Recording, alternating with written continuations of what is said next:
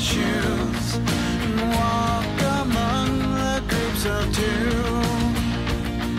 It's not ideal, it's just how we feel.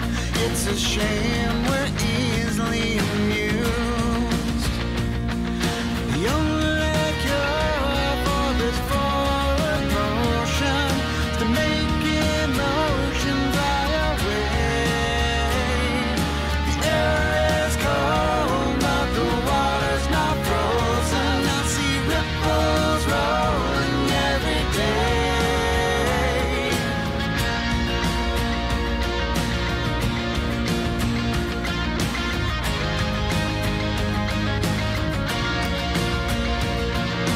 Cast a stone and hit a hardcore view.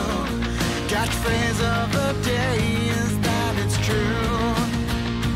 There's no coffee talk and only one way to please. It's a shame what you do moves me. The only cure for this forward motion is to make emotion fly away.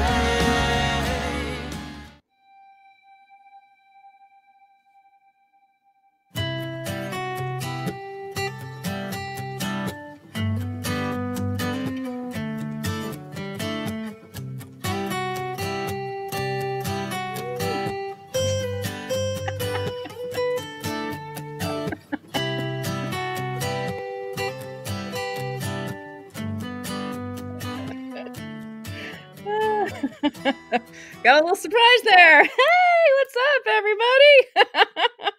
I can see all my fellow show members laughing backstage. That's hilarious. How is everyone today?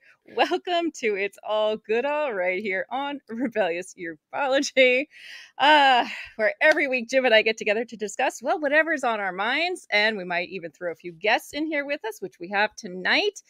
You can find our show on YouTube, Twitter, and Twitch, and now on Apple Podcasts, Amazon Music, Anchor, FM, and Spotify. And if you guys like the show, please go ahead and join the rebellion by subscribing. Don't forget to ring the bell so you'll get all the notifications. You can also hit that like button and share the love, share the show so everyone can join in with us as well. How are you, Jim? Welcome back. I'm doing good. My voice is a little bit scratchy because I've driven through the California Central Valley and everything is in bloom. And I had no voice yesterday. I had no voice on Saturday either. So I took a lot of this Big Willie, yeah. And it was a great trip. You know, the whole group of us, met in Vegas. That was a lot of fun. Then from there, I went to Beale Air Force Base, north of Sacramento, and I gave a talk on the history and development of that thing behind me, the Blackbird, which I thought was kind of weird since that was the home of the Blackbird for 25 years. But the Blackbird hasn't flown out of Beale in 32 years. So that's where I'm at. And I'm 35 years ago, I put a goal to myself that on my 77th, excuse me, on my 77th birthday, I would reach the same weight as when I joined the Air Force on my 17th birthday. So on my 17th birthday, I weighed 207 pounds. I'm at 209 pounds right now. It's amazing. Down from a huge obese size of 375. Oh my gosh, that's incredible. Way to go, Jim. Congrats. The fraud that I was married to was trying to kill me through my mouth. She put food in front of me, I'd just eat it. I swear I ate 5,000 calories after dinner every night. She just, oh my gosh, wow. And it turned out she really was trying to kill me. But I pissed her off and I didn't die. And then just before my world ended with her, I went on a diet and lost 115 pounds in 5 months. Never gained any of it back. And I was at 260 for a long, long time. Yeah. And then about 2 years ago, beginning of COVID, I said, this is going to make it easy. I can't go anywhere, do anything. I'm going to go on a diet. And I'm almost there. I have 2 pounds to go. Yeah. And and I will have reached my goal. So That's amazing. Yeah. Well, there's a will, there's a way. Absolutely. Yeah. So We what do have you some say other we bring body. these guys on? Yeah, we have some other bodies here, don't we? We do. Yeah, We've got yeah. some of the guys from Paranormal Chop Shop. Sonny, how are There you? he is. And he's a great host, Sonny is. And I spent 2 days with him after the Las Vegas event, and that was fun. And it's a good thing I didn't come back through, huh? Stay with you. Yeah. Yeah. Well, we're glad you're on with us, Sonny. And Spooky, welcome to the show. Yay. Hey, so happy to have you guys. Hi, Lynn. Hi, Jim. Hi, Sonny. Hi, everybody in the chat. You know, everybody has a UFO garage thing, either a hat or a shirt. And those rats, Ben and Joe. Oh, we promise. So Ben and Joe, if you're listening, you have my card, you have my address. I wear 2X. Actually, right now I probably wear just an extra large. So nice. Yes. You got to strike while the iron's hot. Yeah. Right? Ben and Joe holding out on you, are they? Stingy. Oh, they just keep forgetting. They're like everybody I've met in this group. I absolutely adore virtually everybody, and you guys are all so kind. You're friendly, informative, and it's just plain enjoyable. And I'm delighted to share what I've done or what I haven't done with Lynn and the rest of your audience and stuff. Well, you've been very generous with us at the Chop Shop, man. I mean, we one time we had a guest cancel on us, and on a whim, Chad sent out an email real fast, or I think it was an email, and I swear Jim was with us in a matter of minutes, and it was unbelievable. We just I think it was 90 seconds. Right? It was wild. I mean, we were just so grateful. I mean, well, so yeah, thank you, man. Anytime. Oh, that's amazing. Yeah, Chad said he sent him a message, and I said, if you did, he'll be here. And Chad goes, you think? I go, oh yeah. And then within like a minute. He's like Clark Kent turning into Superman. I'll be right there. That's true. Kind of, sort of. It's amazing. I love it. Yeah. I love it so much. Well, I'm so excited to have you guys on. I haven't actually had you guys on one of my shows before, so I am ready to find out all the good stuff. I mean, you may already know some of this, Jim, but like, I'm ready to find out about you guys. I can't wait. Can't wait. Things that I don't know yet. So now I kind of know how Jim got into all of this, but how did you two like get into this field? How did this even start for you? Was it something you were always interested in, or like, what made you say, you know what I want to do? Let's do a YouTube channel about like UFOs and paranormal stuff. Well, go Sonny.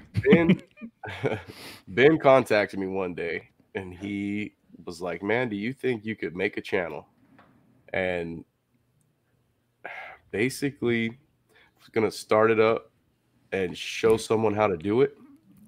And so I got the guy on. I figured it out. I created a YouTube page and figured it all out and got the guy on there, and we were supposed to go for 15 minutes.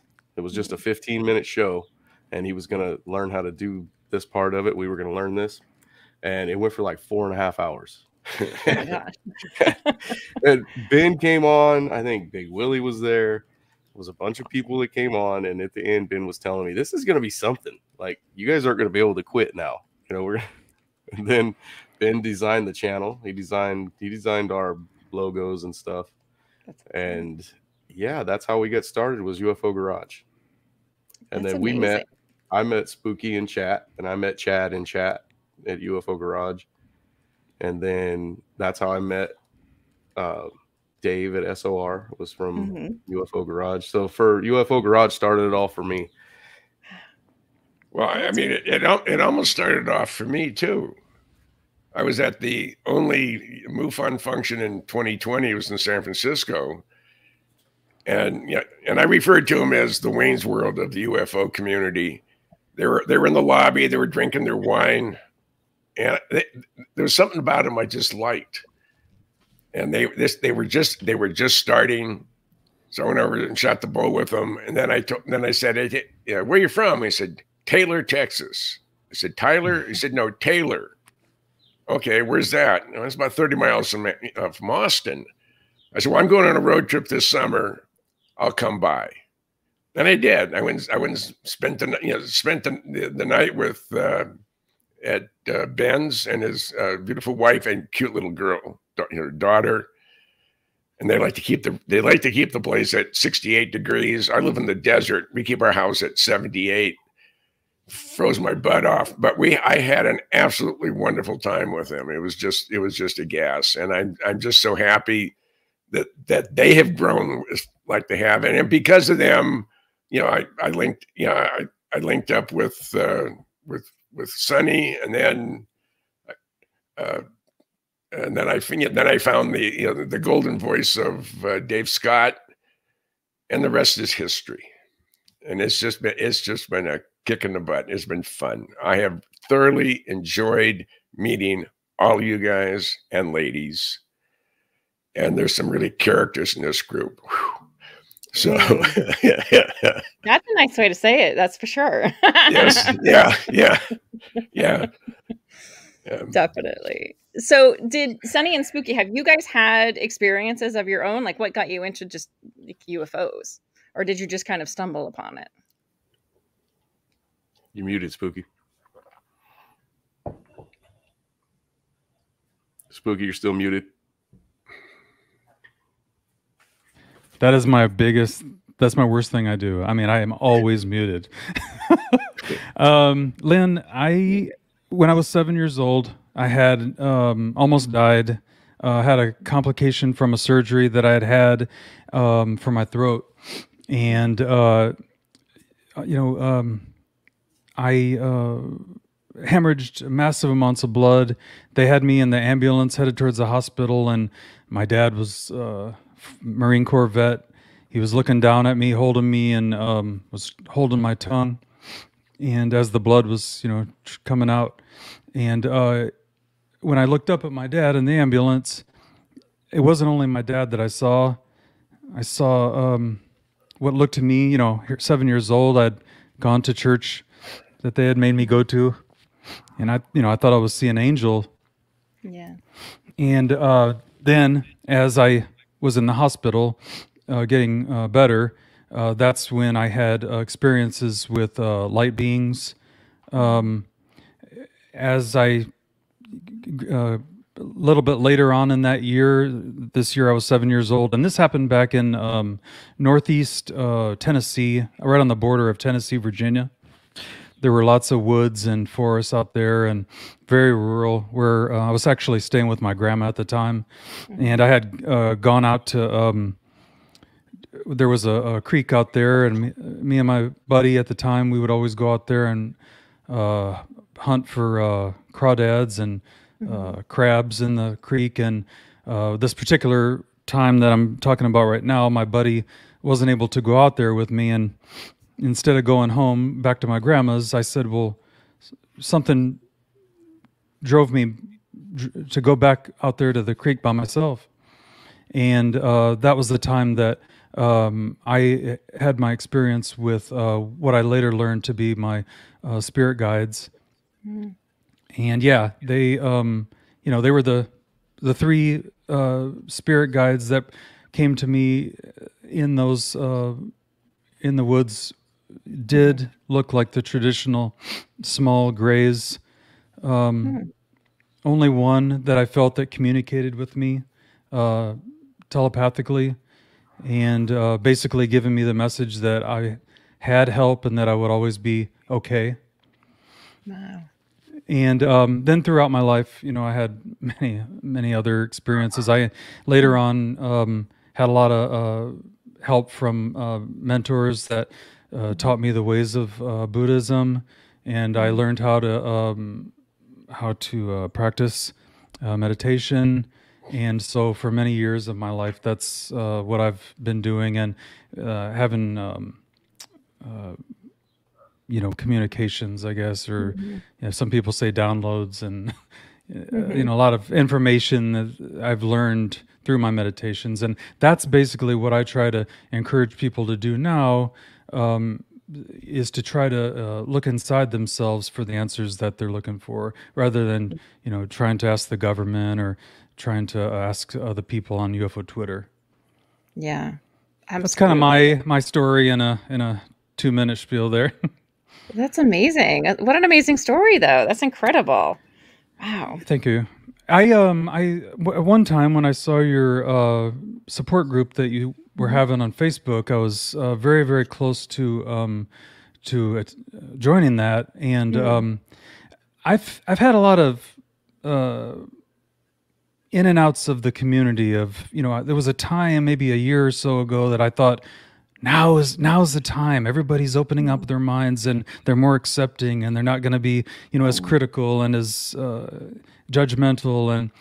But there's always, it seems like every other week or so, it just pulls me back and says, no, you're not going to tell anymore.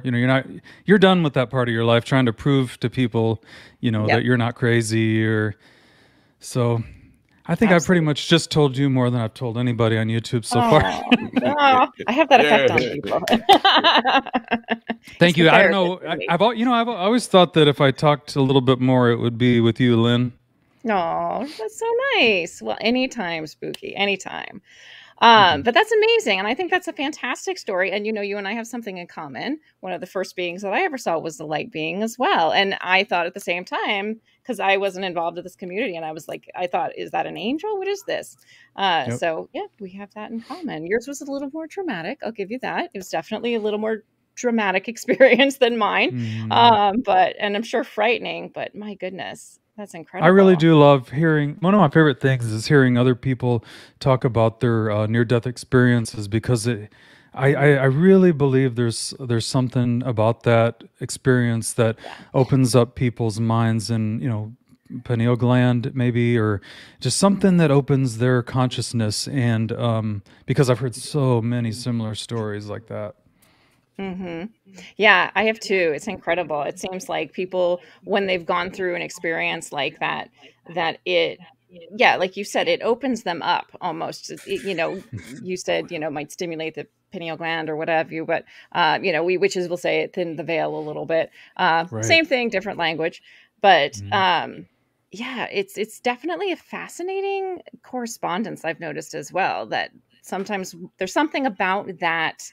And Jim, you've had that as well. And I don't know if you've noticed anything afterwards, but there's something about that seems to open people up. There's a my mom and my grandmother, 100% Sicilian. Nana could remote view. My grandfather was a fisherman, and this is 1902, 1904 time frame. This is a long time ago. No radio, no TV, no internet. Yeah, nothing. And he fished the waters of Alaska, and he was up there, and they'd be gone for 5 months. No one knew when they were coming back. No one knew how much everybody made. And my grandmother, she was the matriarch of the clan. And she woke up one morning, or middle of one night, screaming, and all 5 of her kids, my mom included, come running in and says, "What's wrong? What's wrong?" And says, "Papa just fell into the water." Now, if you fall in the water in Alaska and you're fishing, first of all, the water, the only thing keeping it from freezing when it's salt water, and two, it's moving too fast because they have 40 to 50 foot tides. So if you fall overboard, your little, 2-cylinder diesel is not going to go catch you, especially, if they've been anchored or the nets are out. And she wrote down on a calendar the exact time and the location she thought it was. And 3.5 months later, when my grandfather came home, he told Angelina, "You almost lost me." She says, "Yes, I know." He said, "What do you mean you know?" He said, "It happened on this date. You were in this place." And also all the wives of the fishermen would come to my grandmother. This is after they knew that they were heading home, to ask how much money is in Franco's or Salvatore's or Giuseppe's pay envelope. And it was always different. And Nana said that, "Okay, when I go to sleep tonight, I'm going to visit my great aunt." And she'd been dead for a long time. I'll ask her the questions and she'll tell me. and she was almost always spot on the dollar amount. On my mom's side, she could read people. She knew everything about them the moment she met them. I don't care what it was. I can bring a friend over, and my mom, all she said was, "Nice to meet you, Mrs. Goodall." Mom would give them a hug, and off they'd go. And she'd tell me all about them. I mean, literally stuff that only I knew. Some of the stupid things we did as 8-year-old or 9-year-olds. But she also could predict earthquakes. She'd say, it feels like earthquake weather, and within 24 hours we'd have an earthquake. I had for 7 years, I had a dream, I had a vision, someone coming in and telling me that you're going to be in San Francisco for a major earthquake. And I told my first wife that off and on for 7 years, and she said, "We're just having a stupid nightmare." Well, I was down in the corner of Geary and Stockton for the Loma Prieta earthquake. I mean, I described it 7 years earlier. It would be a full moon and it would be warm. It's never warm in San Francisco. This day it was 82 degrees, I think it was. And I was there for it. I also had another visit, if you want to call it that, but it was so outrageous I couldn't share it because it scared the hell out of me. And that was 2 wide-body jet airliners crashing into the World Trade Center. I had that off and on for 10 years. And so that's the type of I know the feeling when you have a visitation or you have a vision. It scares the hell out of you when you think about it. 2, can it be used for good purposes? And that's just I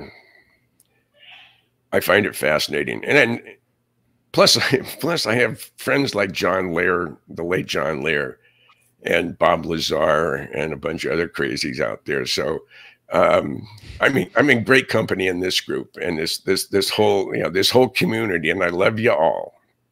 Oh, and well, there's only one person I don't have much respect for. Sonny knows who it is. I'm not going to mention his name. It's not Sonny, by the way. Yeah, we're not one of those shows. Yeah. So it's all positive here. Right.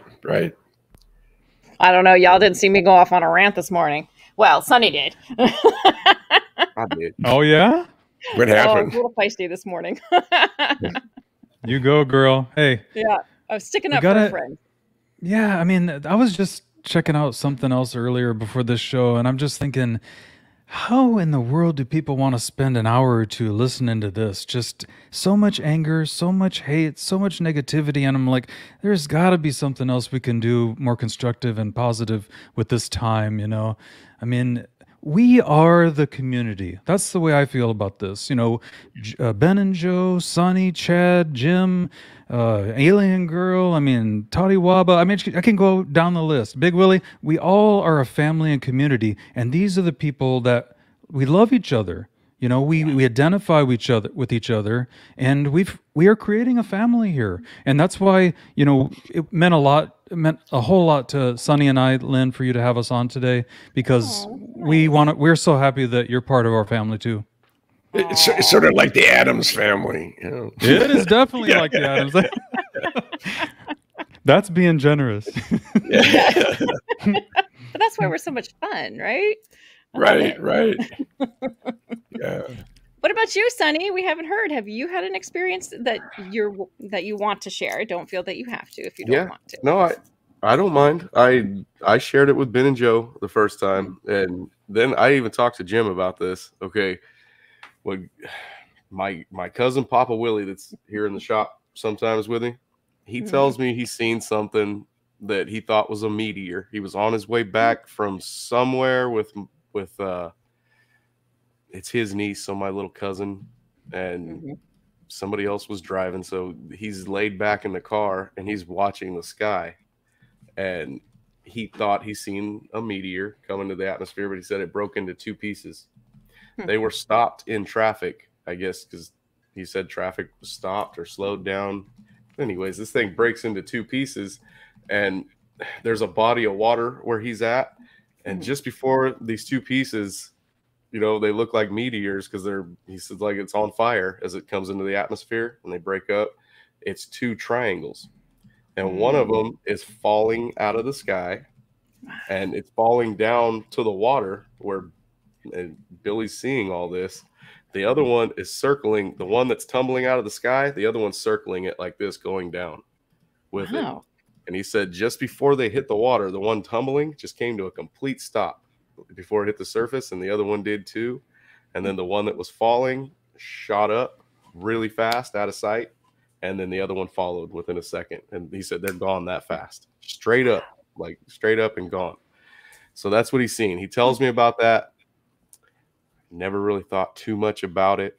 And then I seen something on TV that looked like what he was talking about, and it was a TRB or TR? The TR3B. There you go. That. Yeah. Okay. So I take a picture of it on TV, and I ask him, is this what you seen? He says, yeah, that's it, and I tell him it's on TV. So that's when we found out what that was. Maybe a year after that, I was coming home. It was long enough after that I didn't think about it so much anymore. I was coming home to our neighborhood, and as I turned into our neighborhood, I thought I seen a drone over our house because I seen 4 lights, like shaped in a diamond. Okay. And they're sitting like that. So it looked like a drone flying sideways to me, except the lights were the wrong color. A drone usually has green and red lights, so you can tell which way you're going. And this thing was all just white lights. As I turned into the neighborhood and I get to my house and I'm pulling in the yard, now I'm looking up at this thing and I can see the cone of this big V. To me, it was a stealth bomber. Okay. So I know that's what I'm looking at. So I get out of the truck, it shuts those lights off, and then it has no other lights on it. And it's flying over the top of the house really slow. So slow that I'm telling you, the tip is like right on top of my property when I see it. I get out and look at it for a minute.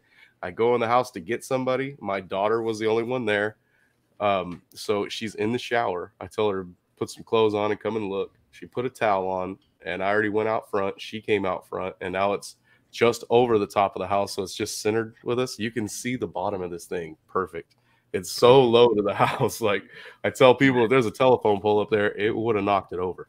And my house is a 1-story house. It's really, really low. And the neighborhood I'm in is like 4 blocks. It's a country neighborhood, but it's 4 blocks wide. And it's flying down the center of the neighborhood. And I remember thinking at one point, it was going so slow because it was crashing. And it didn't make any sound. And I thought it was just going to like fall out of the sky right on top of our neighborhood, on top of my house. That's what it looked like. And then it continued to go. She went back in, got back in the shower. Me and the neighbor guy that was out watched it. It continued through the neighborhood really slow. And when it took off, it didn't take off like people say, they're just out of sight. This thing banked and accelerated. Never no sound, no flames. And then I told that story to Jim. Yeah. Jim said, if that would have been that low to my house, it would have blew the windows out, that they make that much noise. And this thing makes no sound. Whatever it was made no sound. So that's the only one of the only flying things that I've ever seen that I couldn't explain. I thought I knew what it was. I thought that was a stealth bomber, but that I thought stealth meant that they didn't make any noise. That wasn't the case. Wow. So, but it looked like a stealth bomber from your perspective. Oh like that's what it had the appearance of. Interesting. Yeah. It's just a big old flying V, black V with no lights, no flashing marker lights. There was no lights on it. No lights whatsoever. It's so low that I could see the bottom belly of the craft. And I can see, I can't tell if it's riveted or what, but I can see the panels, like each panel where it looks like it's riveted together. It looks very man-made to me, whatever I was looking at, but no flames. I could see the exhaust dumps in that craft, and there's no flames coming out of it. It's not even when they accelerated to leave. And when it accelerated, it left pretty quick. It's just not a flash. It wasn't gone in a flash. But it covered some ground when it banked and took off. Wow. Jim, what do you think of that? Any thoughts on what that might have been? UFO.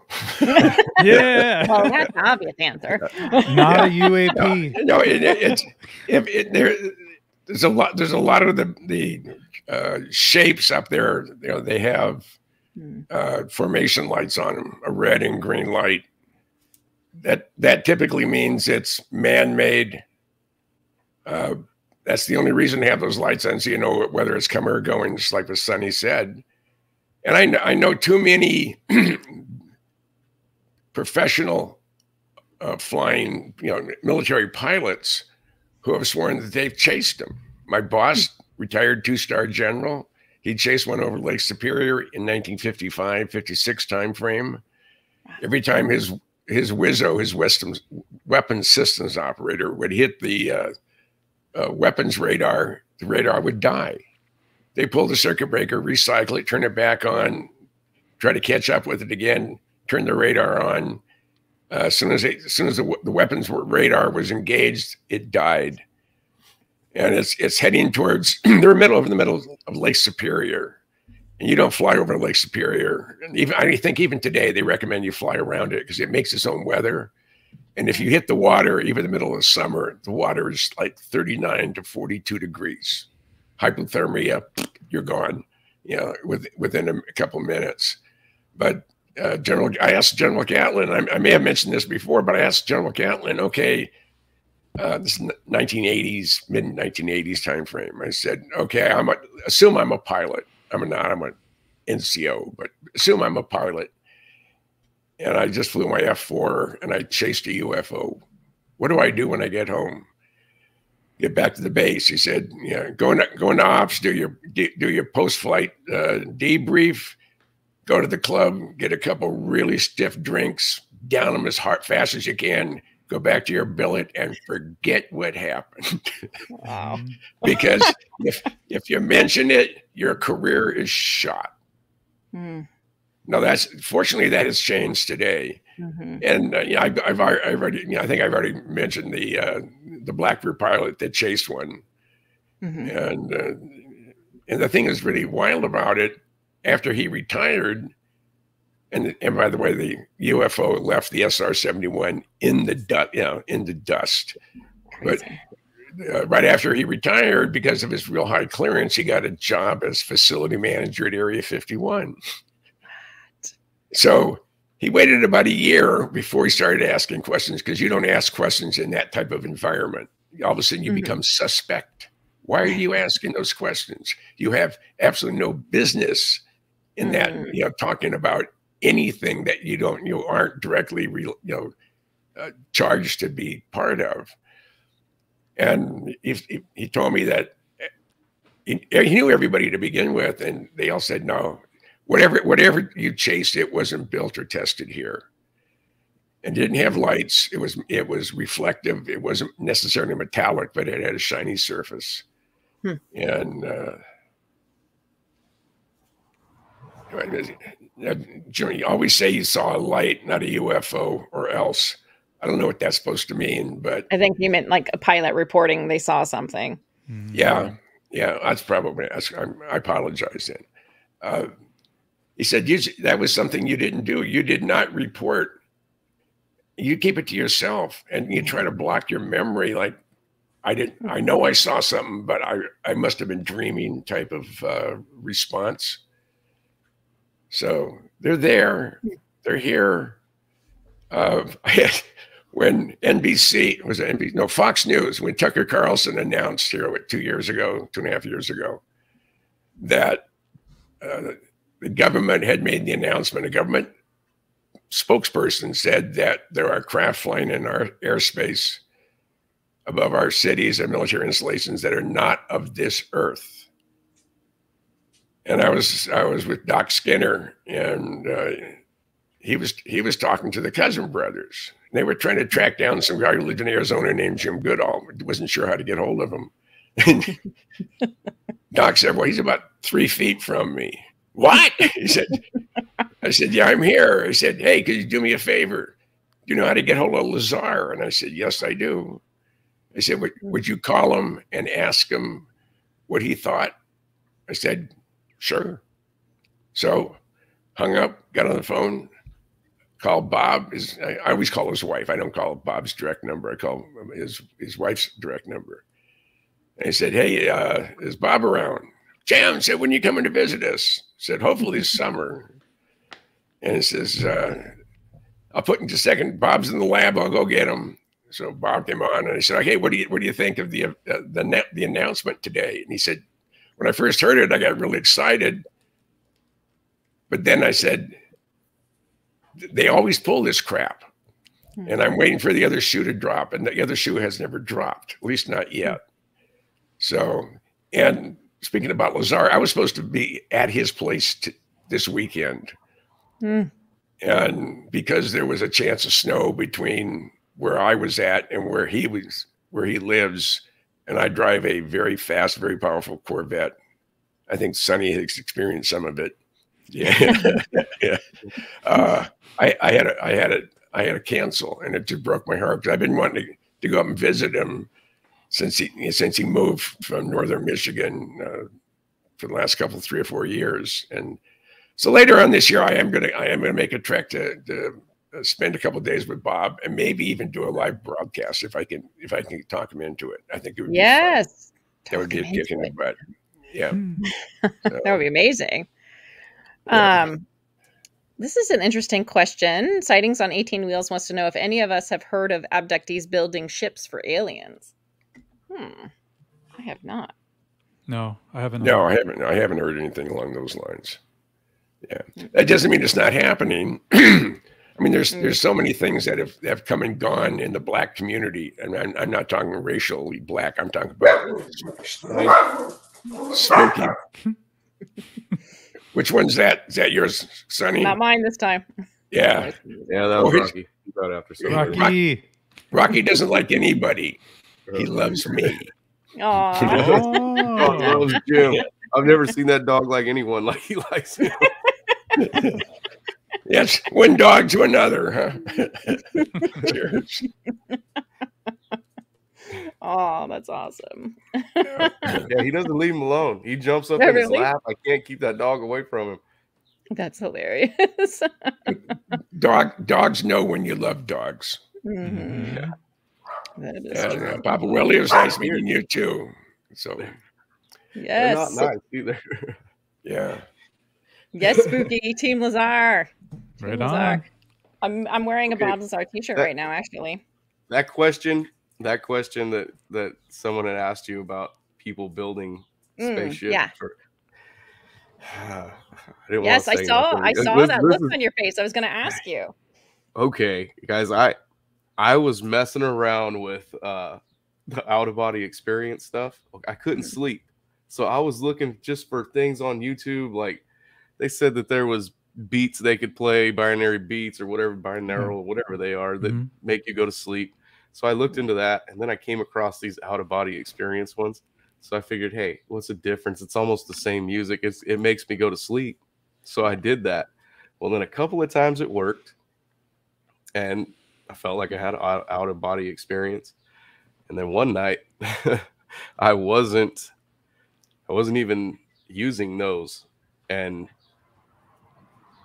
it wasn't. I don't call it a dream, but I just ended up in somewhere, this big, huge building, and there's people above me. There's two people. I'm on a platform to begin with. I'm standing on a platform with a rail in front of me, and out in front of me is this big, huge building. I could see people working on things far away, but it's so far away in this building. I remember telling this to Ben and Joe that if I was to yell at them and say like, "Hey, how's it going?"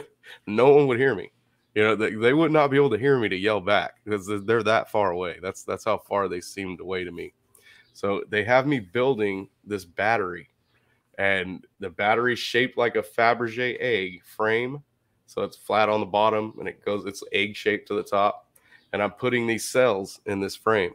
And each time I click a cell in, these cells were like this weird color blue. And inside, that blue moved.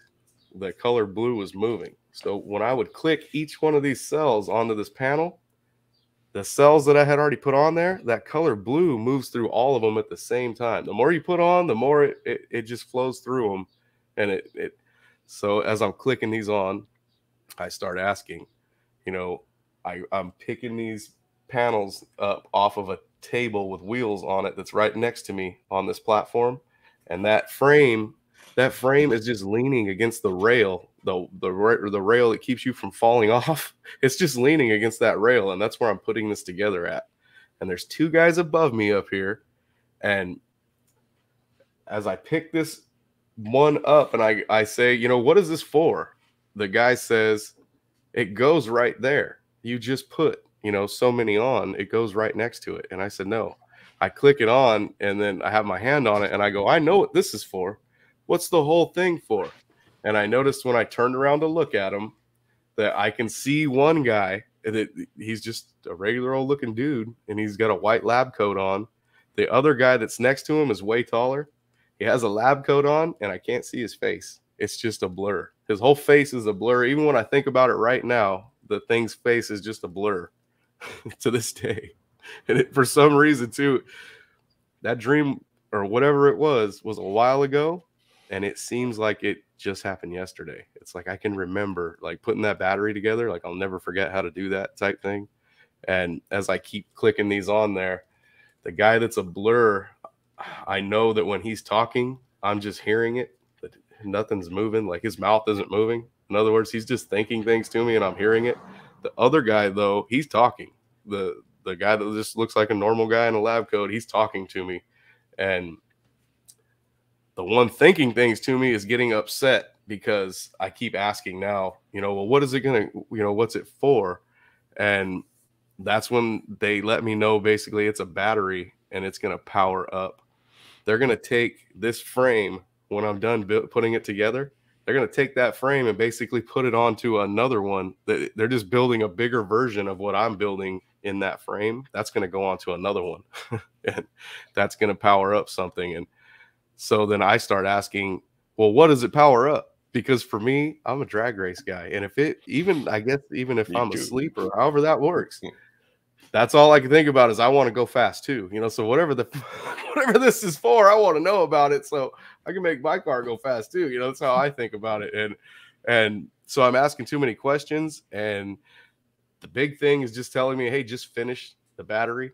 And then I asked another question, and then bam, instantly back in my room, laying next to my wife. And like I didn't wake up, I was just there. And it was very strange. To that day, I've never had a dream like that. I've never dreamt about that again.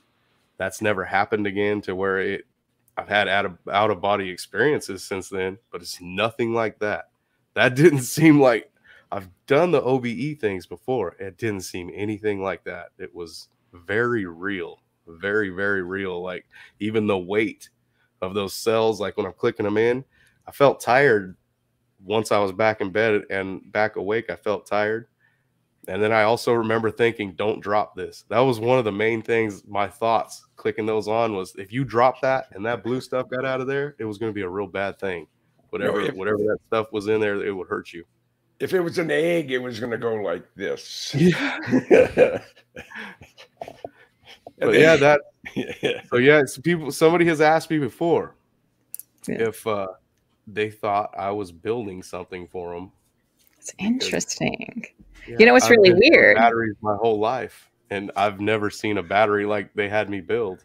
That's so crazy. It's fascinating. I love it. Yeah. But what's interesting too, and it may not be related, but there's definitely a very strong similarity. So in one of my experiences, I, you know, a little bit different. I remembered this like in a regression that I did, but I was up on a craft and there was a blue, like I called it what kind of looked like a plasma ball hovering above this table. And they were trying to get me to manipulate it. And the ball, and inside the ball, the blue like energy was just kind of slowly swirling around. So as you're sitting there describing it, I was just kind of like, oh, I've seen that's something what it looked similar. like too. Like that, it looked like each one of those cells was alive. And when you put it on that frame, it communicated with the other ones. And they were just flowing with it. It's weird. Very cool.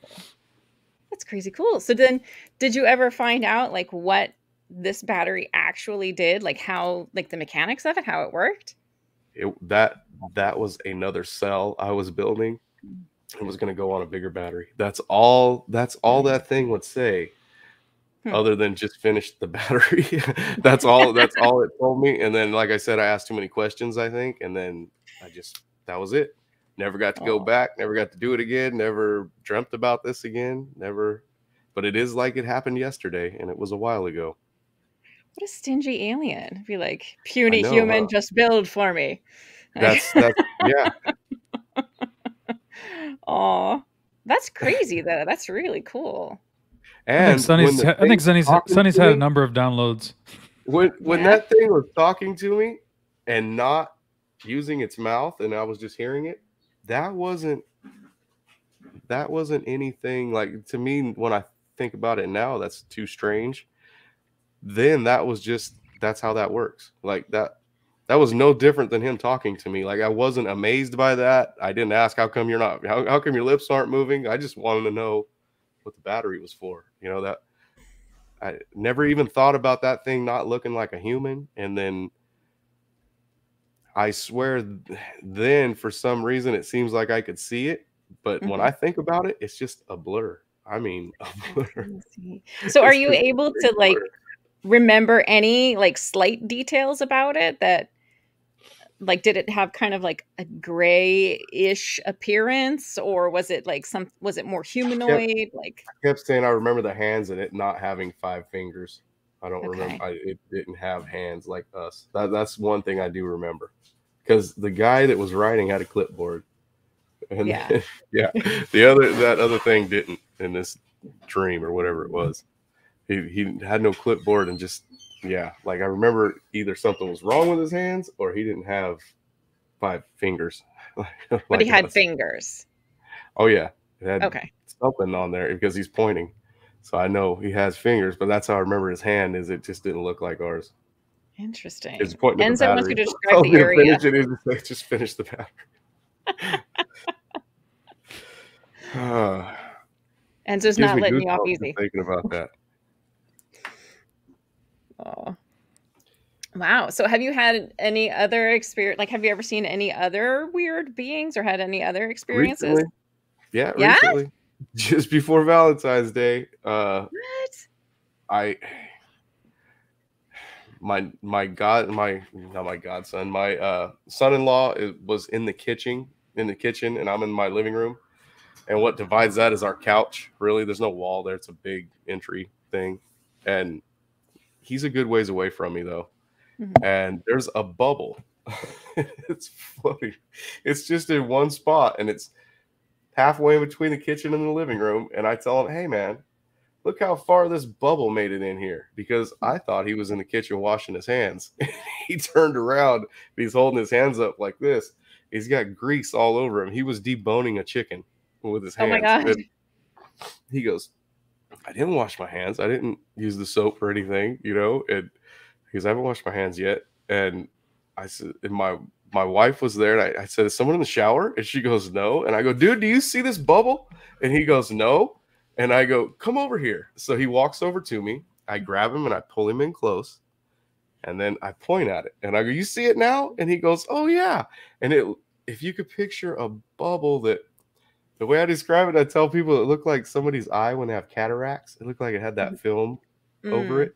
Okay. And it's not really moving. It's just in one spot. Like it's caught in a spider web you can't see or something. And it's just stationary. It's not floating around like a bubble does. In other words. So I point at it and he says he sees it. And I still got him pulled in close to me. And I go, watch, I'm going to pop it. As soon as I got like this close to this bubble that's not moving, it shot straight up and through the roof. And I mean fast. It went and it went from not moving to I got this close to it to pop it. And then as soon as it did, I jerked my hand back and I looked at him and I went, what the was that, man? And I go, I've never seen nothing. And he's going, calm down, dude. It's okay. He tells me it's okay. My mom tells me that those are spirits and we see those in our house all the time. I I told him, dude, I've never seen anything like that in my life. And he's not freaked out at all. He says he sees this stuff, you know, he's seen it before and it was no big deal. And so I don't know. I still don't know what that was. But then that was just before Valentine's Day. And like a month ago, his mom passed away. Okay. After this happened, his mom passed away. Stuff started happening in his house the day she passed away. And then they have a security camera on their front porch and something set it off. I showed Jim this video. So Jim has seen this video. There is an orb that just materializes on their porch in the camera and then starts floating around the porch. It goes down to the bottom. It goes off to the bottom and then off to the side of the porch and disappears. It is one of the, and it's the, yeah, I saw it. It's bro, this say, and that just happened. That just it's happened. a really good one. It's a good video. So I'm the only person that hasn't seen this amazing video, Sonny. Hey, Sonny, real? we got a hashtag the Osbournes for that one. They can put it on the show. I forgot about that. Yes. Yeah. Yes. Yeah. But they think that's the same lady, his mom. They think that's his mom. That orb that materializes. They think that's her. Oh, and Enzo's that's seen it the too. same lady. Okay. That Yeah, says you don't Enzo have was to be with us scared that night. Keep of the adding little to it, bubble. guys. Sure. Come on. Oh, yeah. Later it on. Who else has seen it? Who else?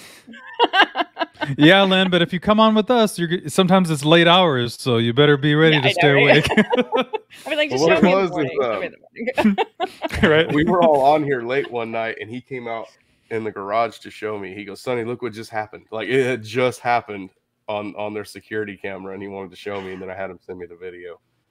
And that's crazy. And did it look like the one that you saw, kind of that like cloudy? No, nothing like that. No? The one I see was just a bubble that didn't move until I tried to touch it. This one still gives me the chills. It was nothing but a bubble, and that's freaked me out more than anything I've ever seen. Like, it was just so spooky that I thought it was going to pop, and as soon as I tried to touch it, it shot straight up through the ceiling. That's all I can say because it disappeared. So yeah, I don't know. And look, and he was there, and my wife was there. There's two other people that seen that, not just me. But yeah, it was very, very strange. That's a very strange one.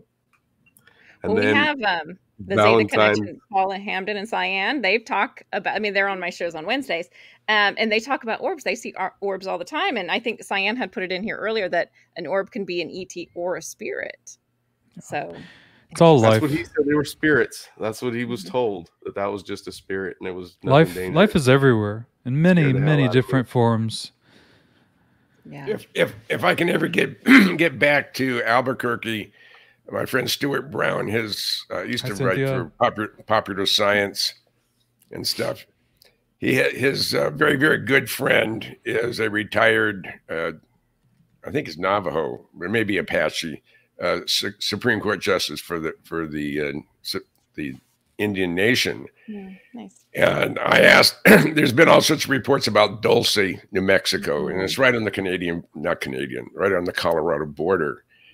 And William said that he speaks both Apache and Navajo. Oh, and he's very, very, very well respected in the community. And he's asked some of the elders if they would be willing to have a taped interview on the spirits that they see all the time. And they said, yeah, probably. So hopefully later on this summer, we'll make arrangements to go up to the Dulce Pueblo and meet with the, not next to the witch doctor, but the medicine man and a few other key people there. It will be in their native tongue, and William will do the, my mind just went blank. You know, he'll do the, oh, jeez, I hate it. Oh, poor Jim, you're so tired. We were talking about orbs. I don't know. Yeah, kind of something related yeah. to No, my mind has just gone blank for some reason. I just got off. I mentioned earlier to Lynn, and Sonny knows about it too. I drove 15 hours straight on Thursday, and I'm still suffering the consequences. And I wanted to get the hell out of California before it got pushed off to the ocean and get away from the gas prices.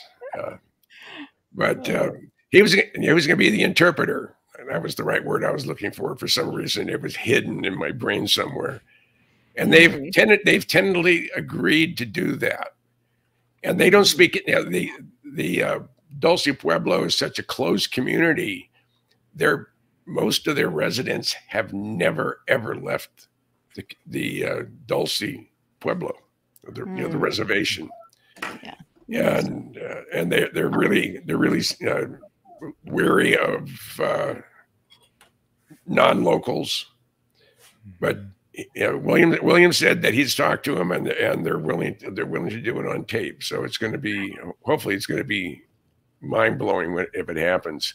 Plus, there's a vantage point of overlooking Dulce that the federal government or anybody else have no control over, because it's Indian Nation. And we're gonna hopefully camp out for 2 or 3 days overlooking the entrance to the military facility there at Dulce. See what happens. Yeah. So. Wow. Yeah, I was just going to ask you, like, what do you think? So I'm sure you've probably heard the stories of the Dulce base, like under the mountain. What do you think? Is there any truth to that? Like, for all of you guys, what do you guys think about that one? I find that one fascinating. I've been hearing about Dulce since the 60s. Mm-hmm. And it was interesting. And I've been wanting to go there, but up until just a couple of years ago, when Stu Brown introduced me to his buddy William, excuse me, I had no idea how I was going to be able to pull it off. Now maybe I'll be able to figure out how to be able to get in there and have a taped interview with the translator, and hopefully it'll be earth-shattering. I don't know. But yeah, that's amazing. And like the story of Paul Schneider too. Do you guys know that story, Sonny and Spooky and Jim? I don't know. Oh my gosh, it's so good. Jim, do you know Paul Schneider?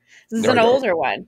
He died under very strange circumstances. Supposedly it was suicide, but he somehow strangled himself with his own, excuse me, young lady, strangled himself with his own catheter cord, which there's some technicalities there that I don't know if that's possible, but he choked the piss out of himself. Poor Paul. But there was this whole, like, so he was the one that kind of started the whole, I think he started the whole idea of like the Dulce Mesa having an underground base, with several stories and stuff. And he talked about how he worked there and he went down several levels. And I think he accidentally went to a level he wasn't supposed to. And there were all these grays there and they were doing these weird, like, genetic hybrid experiments. And he's talking about all these kind of gruesome, like, animal human hybrid weird things that he saw. And somehow he got into a shootout with the Greys, and they had these, because he had a gun, he was in the military, and I can't remember what it was, because I think he didn't know they were there or something. It was weird. But anyways, they shot at him because he shot one of the Greys, so they shot at him. You know who I'm talking about now, Sonny? And so he's missing like that much. They were shooting plasma balls at him, not bullets. Yeah. So it like just went, cut off like part of his, like his fingers, and he was missing. I was on like a diagonal.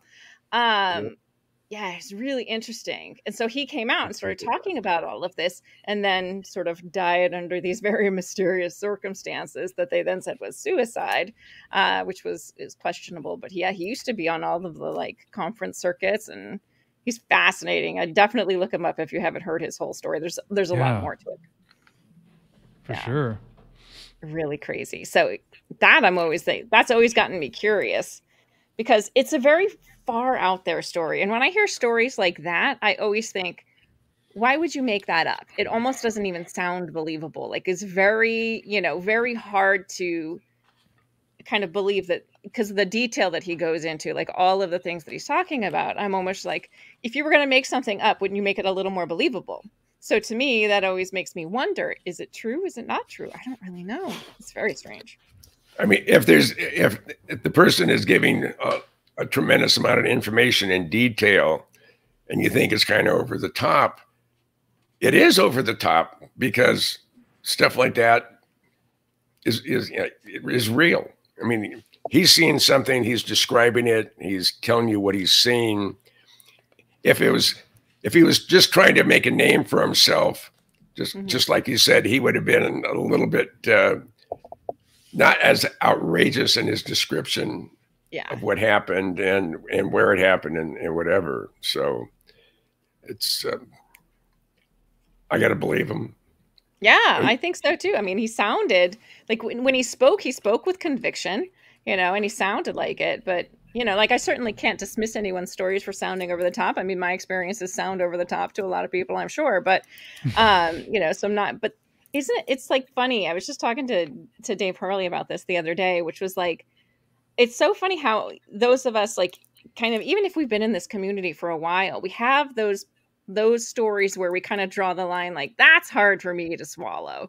And like, even though I've heard a lot of stories from experiencers, and I try to always stay open-minded, and I always admit I can't say that it's not true, but there are those stories where it's just kind of like, I don't know. Like, do you guys ever have that same kind of experience? Yeah, but I tell Spooky and Chad. Call anyone out. I tell Spooky and Chad, like, some of the guests we have on, sometimes I hear stories that I don't believe, maybe, but as long as they believe it to be true. And like some people will say they see a sign that was left from maybe Bigfoot. It don't have to be an alien. It could be from Bigfoot. Well, maybe I think that sign was left from somebody practicing witchcraft in the woods, because you should show me pictures. I could tell you. You would probably agree with me. But I don't. If I point that out and they're really like, no, that's not what it is, then I don't bring it up over and over and over. As long as they believe that's what that is, then that's what that is to them. As long as they're being honest. Yeah.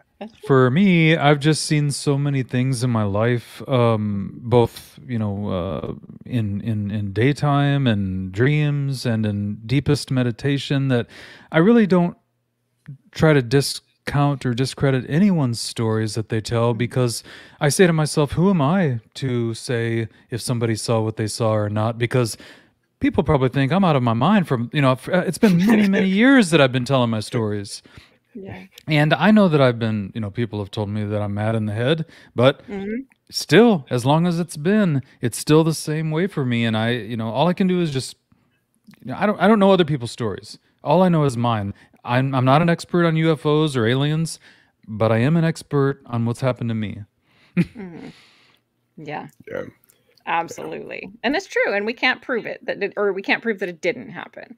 So, but I'm still, I know, Sonny just drove through the desert on his way back from Vegas, and I've done that many, many times, because we used to go to Vegas at least once a year. And there's something about all those deserty mountains, and you just have to wonder, can there be nothing going on inside of those mountains? And I see many, many times UFOs, orbs in the sky driving through those deserts. So there's a lot going on out there. When we went through there, that launch facility was hopping. That every light on every light was on. I don't know what they were doing, but it looked busy.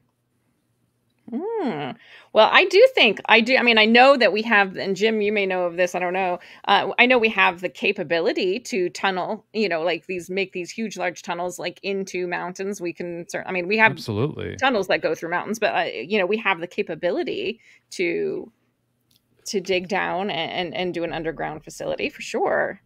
And supposedly, right, Pat has a huge underground facility. Never got that one out of my dad, but you have to wonder what advanced technology and could do to those mountains. Yeah, right. It's so crazy. I mean, when Dave Fruhoff, he's the SR-71 pilot that chased a UFO and left him in the dust. When he became the facility manager at Area 51, I said, did you find any underground facilities? And he said, if there had been any at Area 51, and that was his only area that he was charged to be the facility manager of, he said, I would have known. And I looked. He said, there was nothing in Area 51. He said, but on the other side of the Papoose Range, which is the backdrop for Area 51 that most people have seen. They have the ability to drill through solid granite at 1 foot an hour. We're talking about a 36-foot diameter hole. And that's how they used to, when they were going straight down 15 to 1,800 feet when they're doing underground nuclear testing, and also when they built Yucca Mountain. And these, and Elon wants to do a high-speed tunnel between Vegas and LA, I think it is. And I know the city of Seattle, they had Big Bertha, and they were going to get rid of the Alaska Way Viaduct. And someone forgot to tell them that there's a steel piling going down right in the middle of their route. And they broke this multi-million ton earth boring machine. And it took them, I think it was 15 months to fix it. They had to dig a hole big enough and get cranes big enough to pull the thing out, repair it, put it back in, and then start again from scratch. And take the metal pole out of the way. Lynn, I mean, Lynn, have you ever pulled up Area 51 before on like Google Maps and looked at it?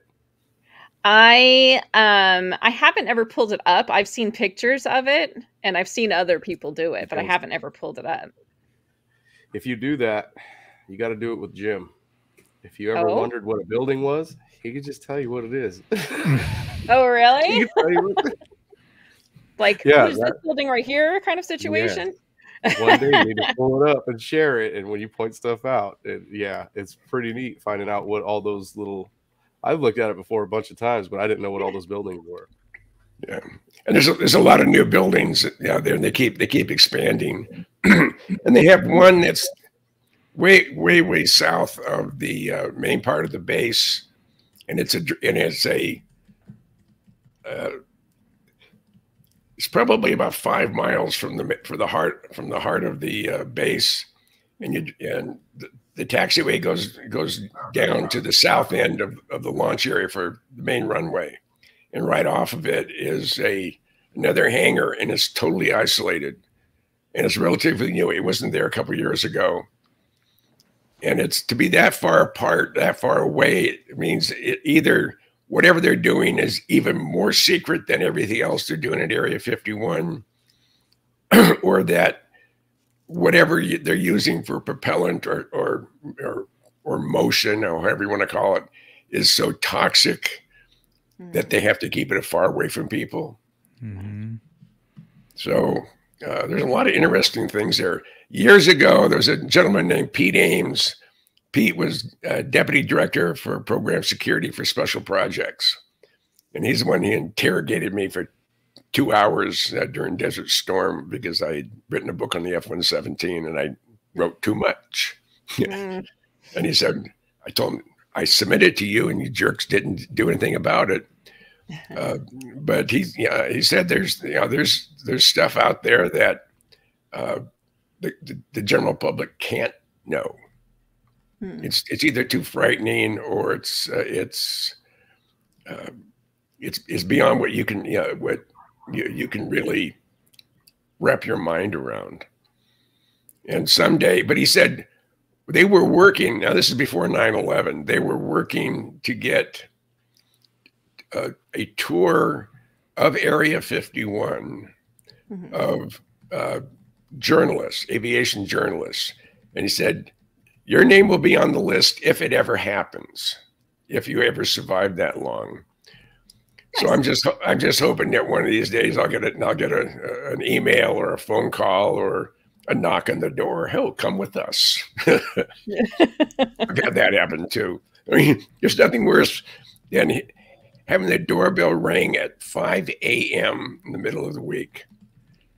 I go downstairs and I have my 357 behind my back, and I look in the side window and there's two nice looking military types in civilian clothes, and I opened the door. I said, "How can I help you?" I said, "Are you James Goodall?" And I said, "Yes." I said, "May we come in? We have some questions for you." I said, "Sure." It was the guys from Naval Investigative Services, and I had asked about. I'd asked the commanding general of the 3rd Marine Air Wing a paint scheme for a Marine airplane. Mhm. And they thought I was trying to be a spy or something like that. And I said, and I'm talking to these guys. I said, well, I'll fix you some coffee because it's really early in the morning. I know you probably, I'm not sure where you came from, but it wasn't, I lived in Minneapolis at the time.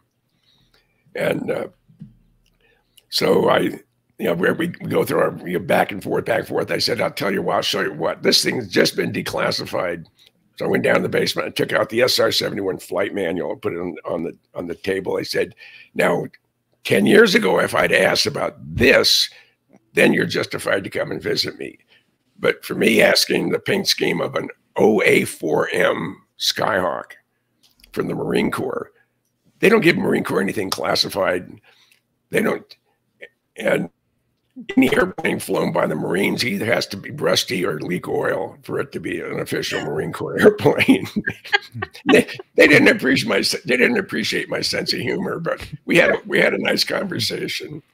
So hilarious. But one of these days, I hope that the doorbell rings and I go up there and there'll be a guy in an ill-fitting suit and brogans and said, "We're going for a ride. We're going to take you for a tour." Yes. And hopefully that day will come. I hope so. Do you think we're still keeping anything there though? Or do you think that like too many people know about Area 51 now? Do you know how to get there? Do it, 99.9% of the people who are interested in Area 51 have no idea where to go, how to get there. How do you snoop on them? I do. Yeah. And I even gave a talk at a last year's MUFON convention in Las Vegas. My talk was how to snoop on our government in and around Area 51 without getting shot. Nice. Or if you really want to sneak into Area 51, it's relatively easy. It takes a horse, but they have sensors out there. They can, they hear the animals. I don't know if they may even have sensors that can sniff you out. If that's the case, then put a Tyvek suit on and do it on a cold night, but do it at night on bareback, because you're not gonna be able to use a saddle because they see a horse wandering around with a saddle. Then there's got to be a guy attached to that somewhere. Yeah. Or you can always do what Agent X did, and this is back in the early 90s. Agent X is I was just reading from. Oh yeah, I was happy to find the Midland mailbox on a little alien in. Yeah, and that black mailbox has been stolen so many times that now he just gets his mail general delivery in Ash Springs, right outside of Alamo. But it's just my train of thought went. I'm sorry, I distracted you. We were talking about how to get near Area 51 without getting shot. Oh yeah, my friend Agent X. He's a retired Special Forces guy. He put on a guy named Agent X. That's cool. I mean that's his. He has a real name, but right. Yeah. There's a group of us in the 90s. We were called the Dreamland Interceptors. Oh. Stu Brown who was a writer and a very good journalist. He's the Minister of Words. Michael Dornheim, who was the senior writer for Aviation Week, he was the Ayatollah. 100% Irish, pale white skin, long beard, long hair, but we called him the Ayatollah. Oh my God. Another guy we called Zero. Brilliant guy, but he just got a nickname Zero. Mine was either the Great One or Senator. Stu Brown gave me that. But Agent X put on his sniper suit, and he crawled from just down the bottom of Freedom Ridge, and he crawled all the way within about 150 yards of the main runway. Wow. It took him a day and a half. And he said that he had people drive by and walk by within 150 feet of him. Wow. And I said, well, how'd you eat? How'd you go to the bathroom? He said, carefully. Yeah, that's determination. A day and a half. And then he felt that he was going to be at risk if he stayed much longer. He was running out of water. Yeah, because he had to bring all his water with him. So he crawled back out. I said, "Did you see anything?" And he said, "I heard some stuff, but I didn't." He said, "I didn't see a damn thing in almost a week that I was out there." And now, within 150 yards, was he like legally too close? Yeah, by about 14 miles. Yeah. Oh, wow. I mean, from the official border of Area 51 to the main runway, I think it's about 10 miles. Oh, wow. That's crazy. And when we were on Freedom Ridge, I helped Glenn Campbell, not the singer, but the Area 51 research guy. Yeah. I was with him when we were finding a route up to the top of Freedom Ridge. I don't know what the real name was, but we gave it the name Freedom Ridge. And they had blocked these roads. They put big berms up, and we just put more rocks. We got buckets and shovels. It actually made a bridge over the blockage. And as we're driving up, I'm walking in front of Glenn's 4x4, and I'm walking up. And Glenn says he's listening to the radio broadcasts, on military radio. And he says, "Oh my God, they're almost at the top. Oh, jeez, this has been like an effing drive-in movie." And at one day we had like 15 cars up there all lined up overlooking Area 51. And shortly thereafter, they took Whitesides and Freedom Ridge away for the safety of the general public. No, it was to keep their secrets secret. But where there's a will, there's a way.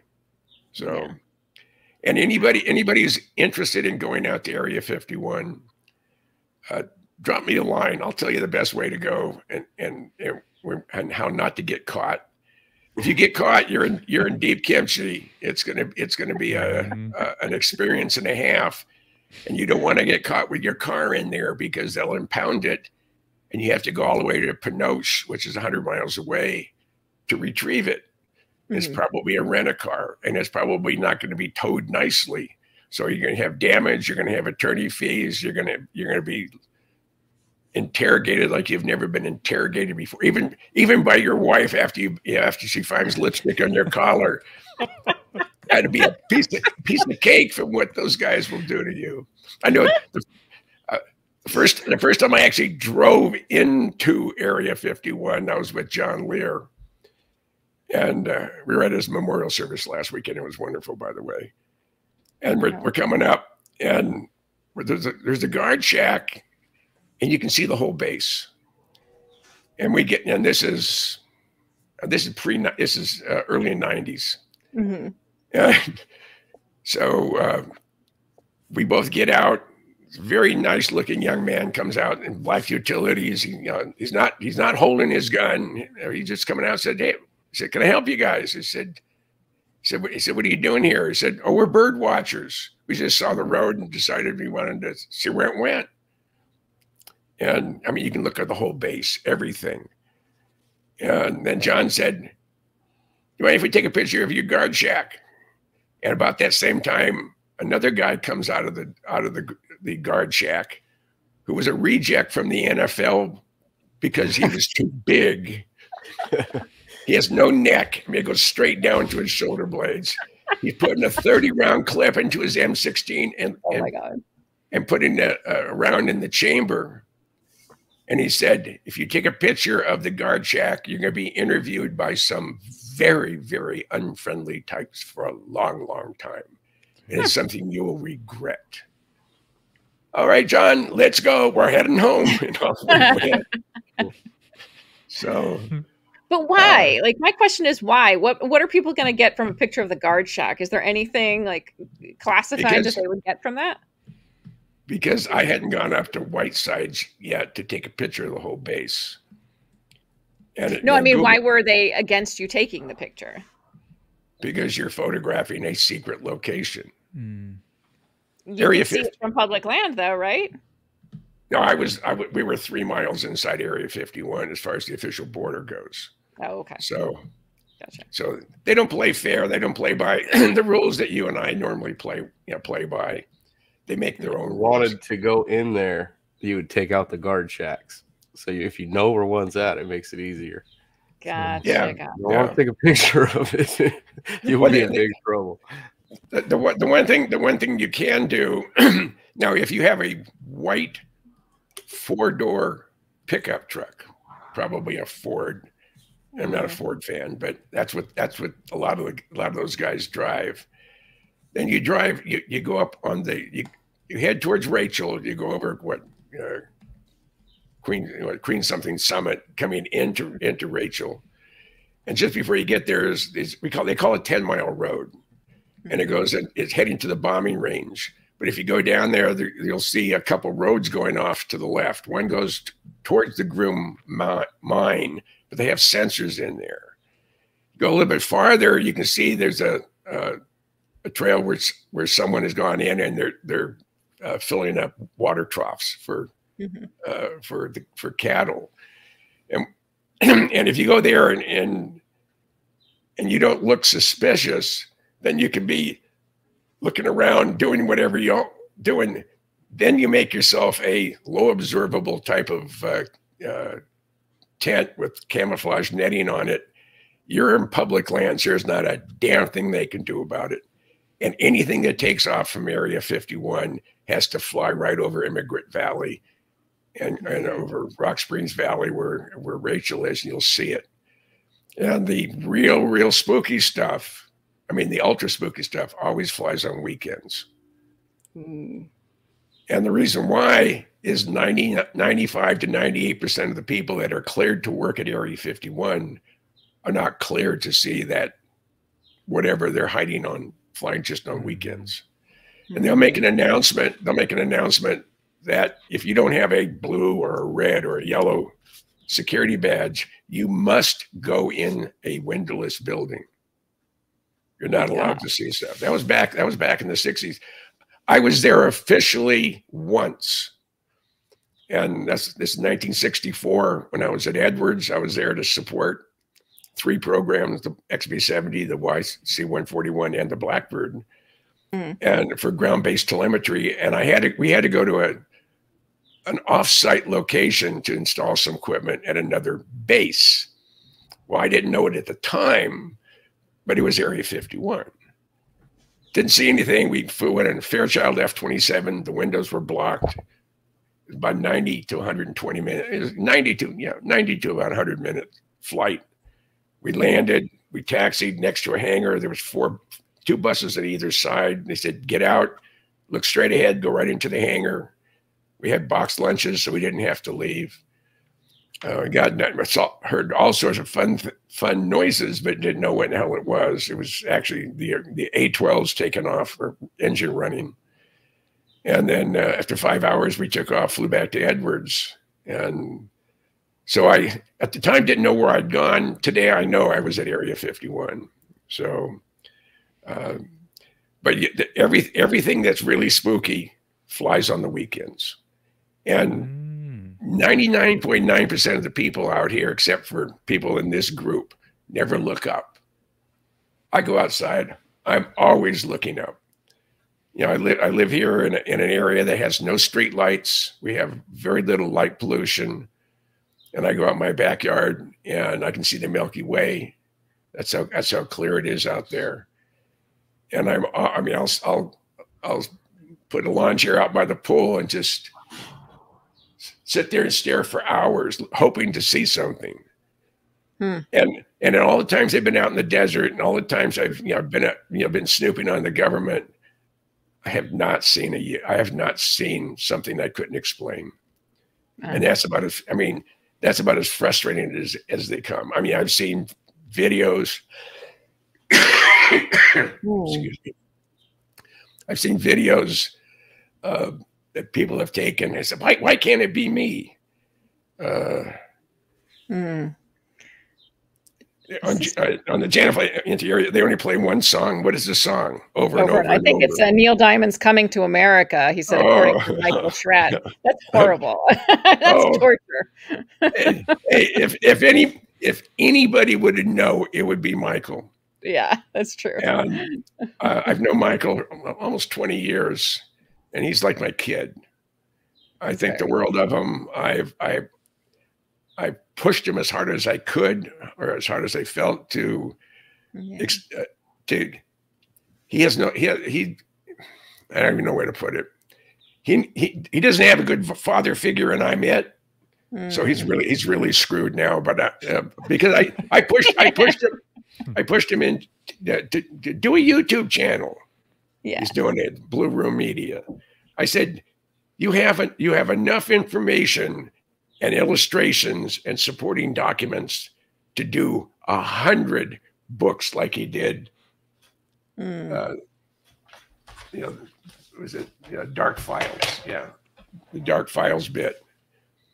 And Michael's he's brilliant. He is. And that was our best show when you guys were on the Chop Shop. It was amazing. Yeah, we were so blessed. And Michael will come on anytime I ask him to come on. So I'll ask him next. I'll ask for next week if he'll come on. Well, Ben and Joe, I think, might be coming on next week, but the week after that, if Michael can do that, that would be awesome. Cool. Oh, I'm looking forward to Ben and Joe. I got to give him a ration of crap for not. There you go. Yeah, save it up. Save it up. Let it build for the week. Yeah. Build the hype. Yeah. That's great. Somebody has a question for you, Jim, if you're open to it. Can you break down the heads-up display that's in the 2 UAP videos that Pentagon released? I think one in Jacksonville, the other was in... So I pulled one up. Are you able to tell what the different things on the heads-up display mean? Depending on how sharp they are. Okay, let me share this, and then let's see if you'll be able to see. I think they degrade them a lot on purpose.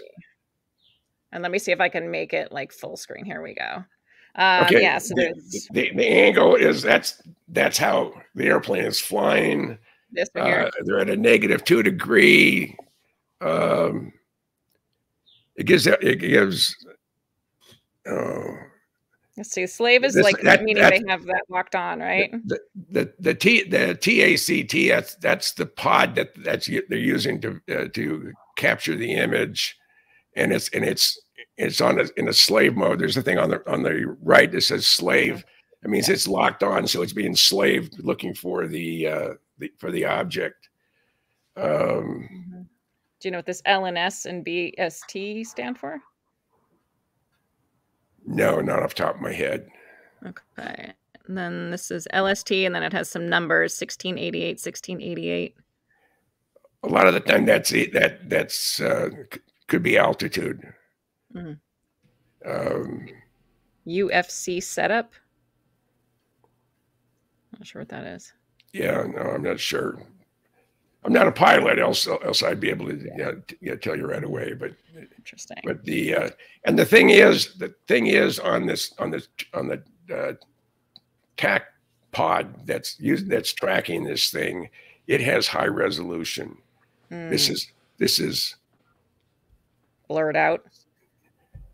Yeah, it's garbage. Yeah, it's garbage. Crazy. And the other thing, there's been too many instances where reconnaissance aircraft have photographed them as they've maybe flown over, or their side-looking cameras can see stuff on the side, and it's sharp. There was an instance that a friend of mine was in security service back in the day, and he said it says there was an RB-36 flying over the central part of the United States, and they were flying in with a formation of discs. They come up to them. The guys are photographing them through their reconnaissance bubble. There's 27 guys in an RB-36. It's a 10-engine monster. They're using 8x10 Graflex cameras, and they know what they're doing. So there is just sub to Blue Room Media. Michael Schratt's channel, right? Yeah. Oh. They just subscribe to it. That's all they're saying. Oh, okay. I looked at it and had my glasses on. I thought you just snubbed. No, Oh no, we wouldn't put that up. No, I'd trust okay, good. I didn't think you would. Them a new one in the chat if they said that. Yeah. No, the Blue Room Media. Again, Michael. He's been carrying around this 3-ring binder. It must weigh 40 pounds. And I said, Michael, you don't need to bring all your crap. I said, no, this is only one of 260 some odd binders I have.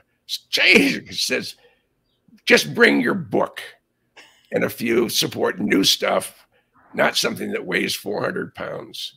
So hopefully he will, he will be fly around and travel a little bit lighter from now on. So I like when he brings the binder. That thing's packed full of information. Yeah. I mean, but it's too much. It's too much. Now, if it was just one-on-one and he was going to spend, say he came to the Boston area and he wanted to spend 3 or 4 days with Lynn going through one of his binders. That's how long it would take. And he has 260 some of them. And he has hundreds of 4-drawer filing cabinets in various locations filled with UFO stuff. And I made a deal for him. I hope it happens. To have access to all of John Lear's stuff. Oh, that would be amazing. Yeah. Have him go through that. Wow. Yeah. I've known Lear since the early 70s, and I've watched his daughters grow up from just little girls to good-looking women now. And I talked to Allie Lear at his memorial service, and he said, "Well, what can you tell me about Michael?" I said, "One, he's a straight shooter as they come. There is no BS with Michael. He doesn't state his opinion. He's like Sergeant Joe Friday in Dragnet.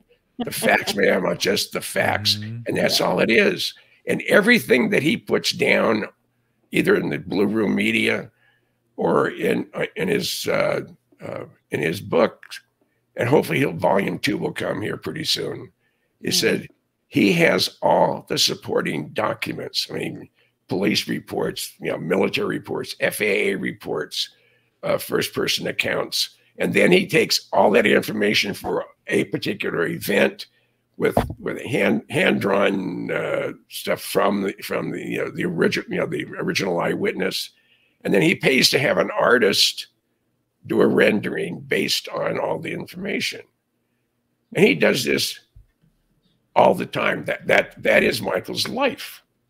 Yeah. He decided as a young guy that was going to be his calling. He was going to go out and do what he had to do to gather up as much information, and none of it is going to be vaporware or BS. It's all hard, hard evidence. And I absolutely love his presentations too. If you haven't had a joy of watching one of his on his Blue Room Media, or see him at a MUFON function now. He's going to be in Denver in July, and he's going to give a presentation on his probably his newest or his best stuff. And if you miss it, you're missing a lot. And I wanted to be there, but my wife is going to have an hour-long brain scan MRI, looking to see if cancer has gone anywhere else in her head. So got to be there for that. And that's on the 8th or the 7th, and I think the function starts on the 8th. So I can't make it. So is that in June or May? That is. What the? Is that May or June? What, MUFON or? Well, July. Oh, July. July. Okay. Yeah. Gotcha. Yeah. So good old Ann Schratt, make it happen, Lynn. Jim will make it happen. I will have nothing to do with it whatsoever. No, and again, I met him at UFOCon. Very nice guy. I am proud to say that he is a very dear friend of mine, and he got a contract job here in Oro Valley, Arizona, just because Jim Goodall lives in Oro Valley. What? Yeah, I mean, he says, I came here because I knew where you lived, and I wanted to be able to say, hey, can we get together? And I said, sure. I said, but he's there 10 minutes later. Oh, So, that's so nice. So I think the world of him, and the world should thank Michael for everything he's done. He's done an incredible job. His book is amazing. He actually, Dave Scott, he gave Dave a copy of his book, and Dave at UFO Con, and Dave let me borrow it. I still have it. I have to mail it to him. But it was so Dave let me borrow it. It was really just to look through it, and it was amazing. But I got so excited. Let me grab it. I'm going to show you, because in my regression, my very first regression, I described going up to a craft in what looked like a bubble, like a big giant bubble. And I'd never heard of anybody else talk about it. There's one in the book. Hold on. Sorry, you got like my butt right in your face. Okay. Hold on. I was looking at it and I was like, oh, show the front cover. Oh, yes, I will. Thank you. Yes. Dark Files. It's fantastic. Cool. And it's got yes, these artist renditions. I can't see it because the book's over there. And did you read the dedication? No, I didn't. Let me see. Hold on. Is it? I'm assuming it might be to one Jim Goodall. This book is dedicated to Jim Goodall. Shocking. Author, researcher, historian, maverick, chaser of spooky aircraft and things that go bump in the night. Thank you for your friendship, support, inspiration, and believing in me. That's so nice. Yeah, I just think I got his first copy too. So that's if they were serial numbered, I have number one. Oh, so really? Yeah. No, I'm proud to call him my friend. He's such a nice guy. He is. He doesn't have a dishonest, evil body or bone in his body. I mean, he's an anomaly. That is true. But a great one. I was just talking to somebody who was describing one of like a guy that looked just like this on one of my shows just recently. So if you're looking, who was that? Oh my gosh. Oh, that's going to drive me crazy. I'm going to have to think about it now and let them know that this person's in here. That's so crazy. But I told Michael, rather than taking your binder, I mean, literally it's this thick. Right. It's just like as big as he is.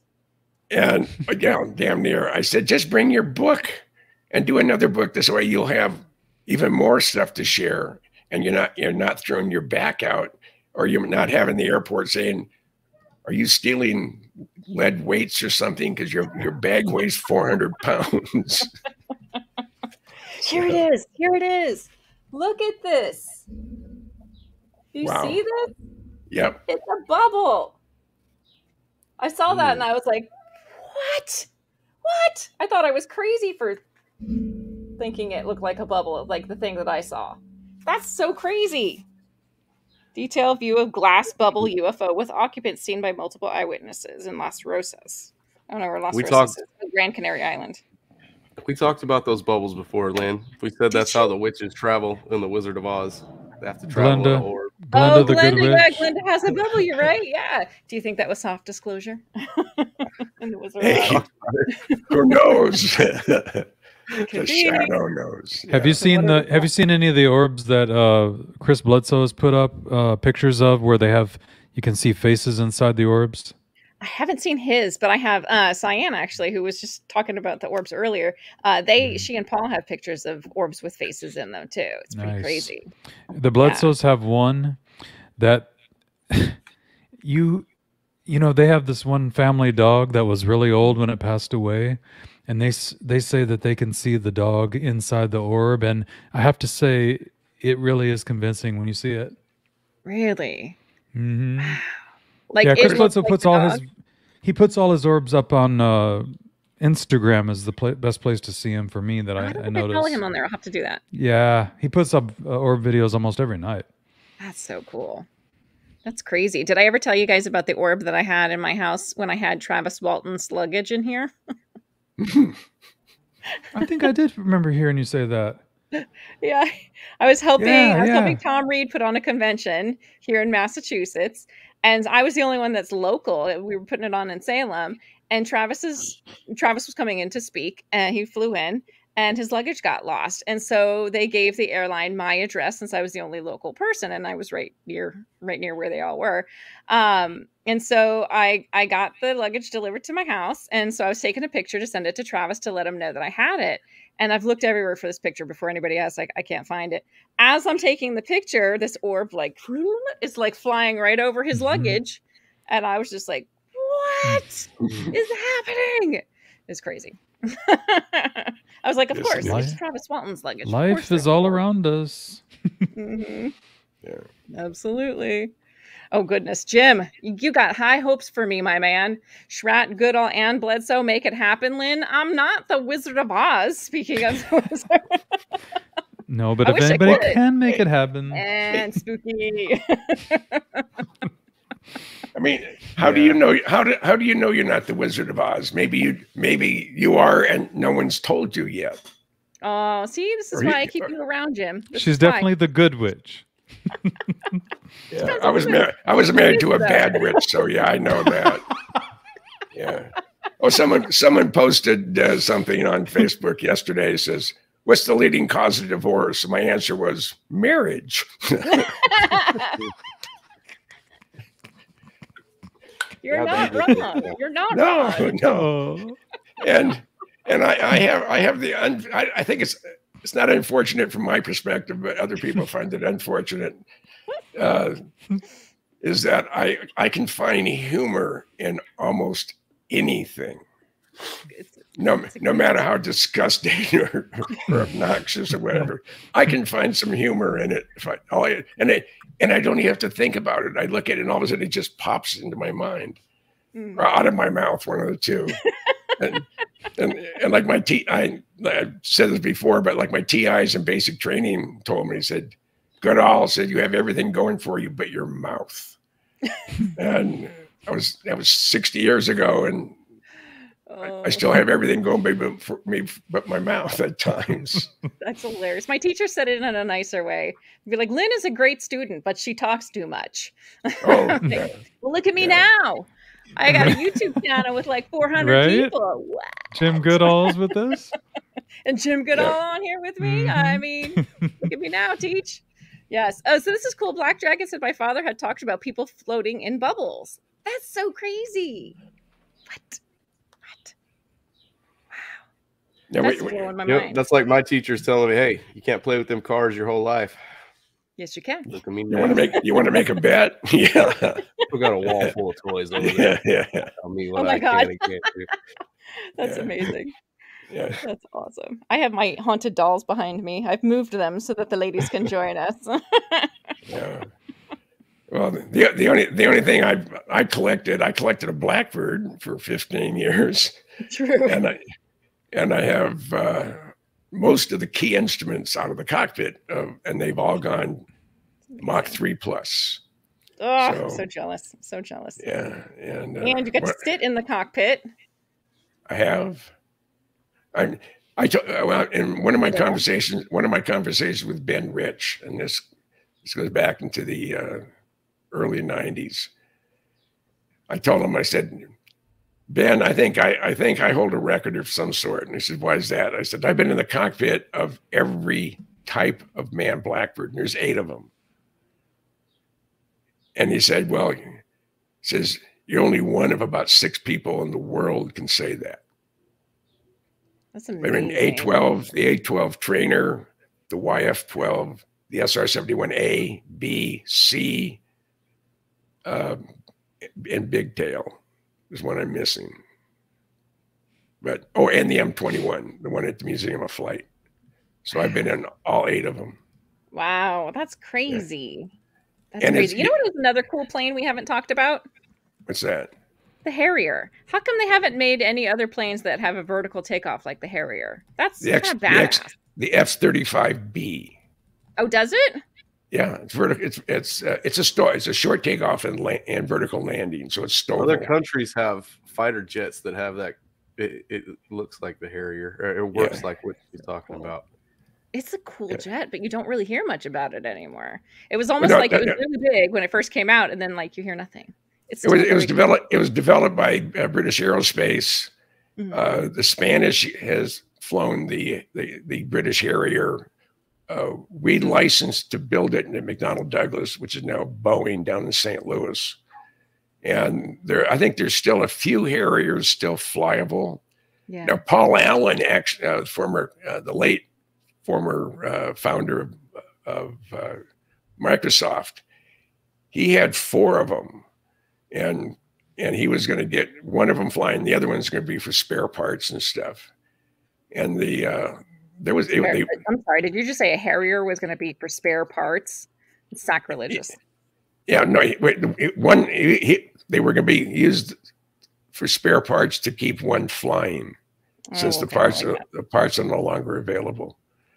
So, and they were going to fly it, and he also had an F-105 Thunder Chief that was privately owned, and he acquired it. Wow! And he was trying to get a J-75 Pratt & Whitney J-75 so he could have one of his pilots take it to air shows and so saying the V-22 Osprey can do a vertical takeoff and landing. Yeah, that's sort of a quasi helicopter airplane. They're cool. Yeah. But I can't imagine. They don't fly as fast as a Harrier. Harrier, I can go about 500 knots. I think the Osprey is limited about 350 in that neighborhood. It's an incredible machine. Mm-hmm. The thing about the F-35, the vertical the takeoff and landing version of the F-35, I saw the Iron Bird at Palmdale, the Skunk Works, in 1988. It's still not fully mission capable, and that would break that down. Oh, that's 34 years. They're still working on this. They're still working on the final versions of the software. What? Why? Like how? What? What? Yeah. Like how did they not? Like I can't even process that bit of information. Like how does it take that long to work on the software? I have no idea. Well, they're probably contracted out to hackers or whatever. You think no? They would have it done faster. No, Boeing. Yeah, this is true. Yeah, they need to contract it out. Boeing went to the lowest bidder when they did their MCAST. From what I understand, but you know how that turned out. Right. Actually, I think those airplanes crashed because the pilots didn't know how to fly the airplane. They didn't know how to take off and land. They didn't know how to get to their destination. So every time the thing would start to pitch up or pitch down, they'd turn off the autopilot, and then everything would fly good. Then they put the autopilot back in, and the thing would want to go nose down again. I had an uncle that worked for Boeing, Jim, and he told me when you fly on a Boeing plane, don't sit by the doors. And I said, why not? And he said, that's the part I put on. Oh, shit. Then he showed me the tube of super glue they use. Stop it. That's not true, is it? I was like, oh no. Oh, hell no. A lot of that airplane. I've had a couple of those tubes of glue. You do not touch that stuff. This is crazy super glue. But yeah, I guess if something's popped out on the plane, you can just glue it down, and all the windows are out of me. All the windows are glued in. They're not screwed in. They're glued in. That's so crazy. Is that why the windows get so cold? Airplane.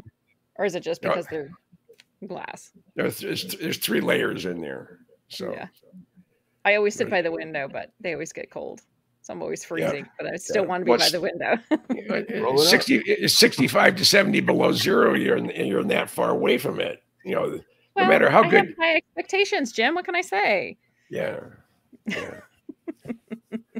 I did see one time, I think it was, I've got to have the picture somewhere. I'm going to have to find it and show you, Jim, because you'll probably be able to tell me. But I'm pretty sure I saw, it looked like, I don't know why it would be this close to the plane, though, because we were in, I was coming, I think it was when I was leaving Florida.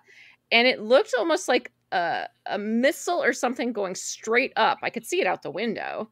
of the plane, and I got several pictures of it. It was just going straight up in the air. I don't know what it was. It was too far away that I couldn't see it, but there was a.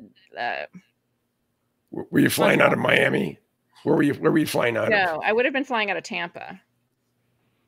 Well, you may have seen a launch from Cape Canaveral.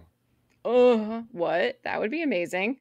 I'm gonna have to find it and I'll show you, so maybe you can like see what it is. But when I was stationed at Patrick, I saw quite a few launches. The most spectacular ones were the Titan 3Bs or 3Cs, and they had the 2 solid rocket boosters. And the biggest one, it happened at Vandenberg. It was a Titan 4, and they have it's 120-inch diameter solid rocket booster on each side, setting up a National Reconnaissance Office spy satellite. And it's about 2 miles up, and that thing goes boom, and it was the most spectacular non-nuclear explosion you've ever seen. It was just really quite something else. Well, at least you can appreciate that. Yeah. A couple $1 billion down the toilet, but considering what they're doing today, piece of cake, right? Right. Well, when you put the thing together with glue, what do you expect is going to happen? I mean, come on. Right. What do you think about the Artemis 1, this wet launch that is taking? It's been did they actually complete the wet launch this time? No, because something screwed up. They should cancel it or just have Elon take it over. You go up, it blows up, and 2 weeks later we'll launch it. We'll try another one. We know why it blew up. We fixed that. We'll launch another one. On it. That thing has been going on forever. I don't know how many billions of dollars we spent on it. Crazy. And it's non-recoverable.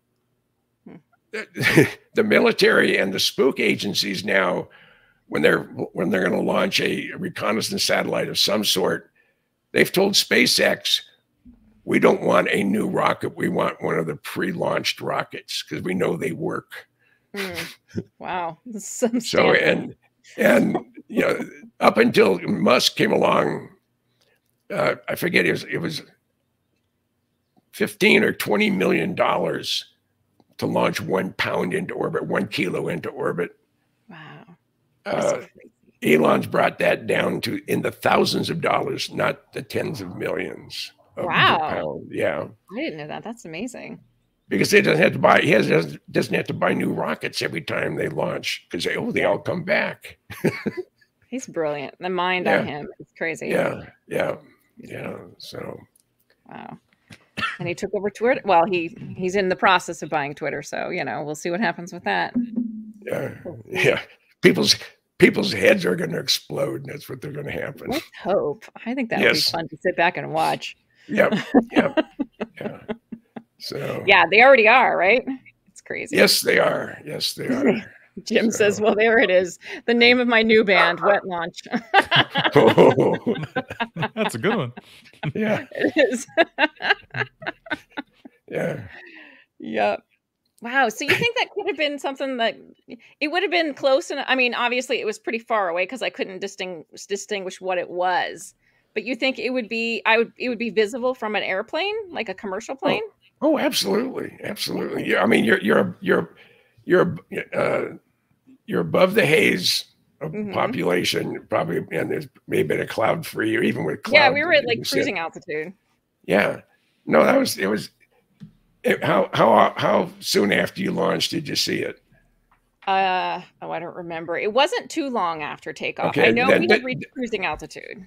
Yeah, then it more than likely it could have been a launch from Cape Canaveral or from Wallops Island, Virginia. They launch rockets there too. But I see that from Florida though. I mean, it could have been it was only maybe we had to have just reached it, so it had to have been maybe 20 minutes after we launched. Yeah, then, took off. Then it's Cape Canaveral. Yeah, and it was probably a Falcon 9. That's he's been launching stuff almost. I think he's shooting for 60 launches this year. Wow, that's crazy. And the moon rocket that Boeing and whatever is putting together. Yeah. they can't even give it from the vehicle assembly building up to the launch location without running into problems. Oh my God. So and you look at it, you look at his engines. Mm-hmm. It takes, I forget how many tens of millions of dollars a main shuttle engine costs, and it takes years to build them. He's pumping out the Raptor engines like 1 or 2 a day. I mean, and they went from having tons of you can see the early version, and you can see the current version. The early version has pumps and hoses all over the place. Mm-hmm. Now there's fewer and fewer parts, and they're all reusable. And what I hope to do, if he can come up with a firm date for the super heavy launch, I'm going to drive to Boca Chica beach. I want to watch it. I've seen a Saturn V on the pad. I've never seen one launch. The first night I arrived in Edwards in '64. I was walking from the barracks to the base exchange. I'm looking across the main part of the base, across Rogers Dry Lake, and you can see the twinkly lights at the rocket test stand facility. They called it Mount Ugly. And all of a sudden, it's 9 o'clock at night in February. All of a sudden, it was like someone turned the lights on. It was a 300-second burn of an F1 engine. It was 1.5 million pounds of thrust, and you didn't hear it for maybe 15 seconds or 20 seconds, and all of a sudden you could feel the ground just vibrating. And my dad was there when they launched Apollo 13, and he said he knew it was going to be a disaster because it had been hit by lightning the day before. And the bureaucrats, not the engineers, the bureaucrats at NASA said, "Oh, it'll be okay. We'll launch it." And they screwed it up that way. So, but they made it back. And because of Apollo 13, I got out of a ticket on I-5 in Seattle for doing 115 in my big block Camaro as I'm coming off 85th onto I-5. I just had it floored. I was just screaming with joy, not knowing right behind me is a Washington State Patrol, and he pulls me over and he said, "Boy, you better have a bit excuse because I clocked you at over 120 miles an hour." He said, "Did you hear?" He said, "Did you hear what?" He says, "The Apollo 13 guys are home." He said, "That's a good enough excuse. You have a good day. Keep it under Mach 1." That's awesome. Keep under Mach 1. let me go. So that's awesome. Oh my gosh. Yeah. That's amazing. Well, Jim, we have made it to just about the 2-hour mark. And we always do, even though the time just goes. I know. We've had great company here. Yes. Spooky and sunny. I look forward to visiting with Sunny again here. I don't know when it's going to be, but it'll be this year again. Nice.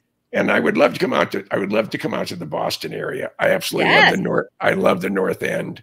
Oh yeah, delicious food. One of my favorite Italian Sicilian restaurants, and it's Villa Francesca. It's on Hanover Street. Okay, I don't know if I've been there. And this I'm going back to the 70s and 80s. Last time I was there, it's probably still there. Yeah, and the owner used to sing with the Naples opera. Oh, and he would turn on an Italian opera, just the music, and he'd go around and he would sing. Beautiful voice. And the last time I was there, I had colossal shrimp. The shrimp were this big. It was colossal shrimp and calamari. Yeah. And this incredible sauce. And I say there's only 3 of them, but there was a whole lot of calamari in there as well. And it was just, I absolutely loved it. I've eaten in about 20 or 30 of the restaurants there in the North End. So good. And it's just, yeah. And I'm a history buff. So and it was another place. And when I was in there, they had a very famous local guy come in. Tip O'Neill came in and had dinner. Mm-hmm. He used to have dinner at Cafe de Napoli. I think that was the one he ate with that all the time. So it's just I love New England. I don't think I could live there. I'm too much of a free thinker. Yeah. Well, it's fair. It depends on where you are. It's fairly liberal out here, so you Yeah, never know. yeah. You never Well, know. I work for a company. I work for a company out of Andover for a number of years. Yeah. And it was, and I had a lot of clients up. I had a lot of clients on the 128 loop when I was in the disk drive business. I sold magnetic heads to disk drive manufacturers. Wow. And I saw the demise coming. My boss said, "No, you're full of baloney. We just introduced the 5 1/4 inch floppy." And I said, "Well, I was just at it was Comdex, I think it was Comdex 81. I said I had the 3.5 inch diskette. I said, this is the future. Oh, it won't happen." Well, 5 years later, you can't find a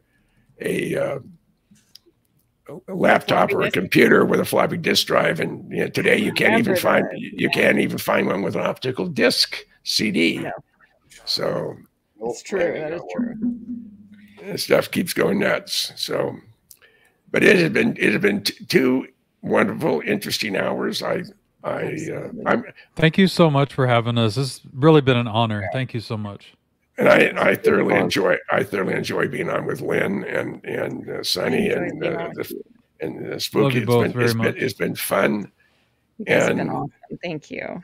And next week with the UFO garage guys, I gotta give them some crap. I'm gonna get yes. Well, I gave Joe all sorts of crap in Vegas. All right, where's my stuff?